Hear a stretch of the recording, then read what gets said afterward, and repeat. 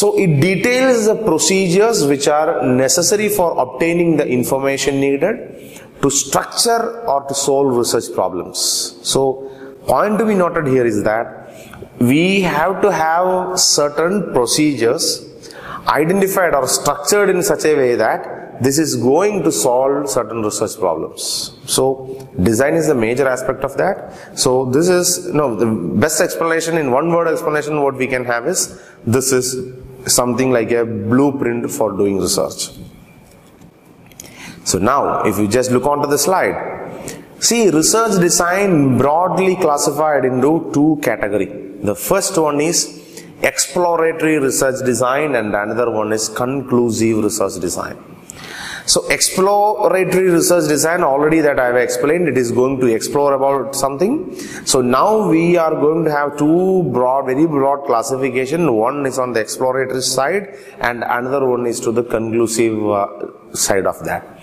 So how we will be explaining about that is, the genre of research simply allow the researcher to gain greater understanding of something that he doesn't know enough about.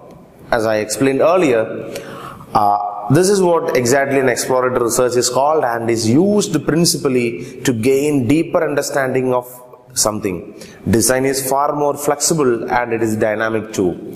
See, example also that we can tell. See, if a new 100cc bike or even a 1000cc bike is introduced into the market, you may be knowing that such a bike is introduced, but it doesn't make sense that you know each and everything about that. For example, see,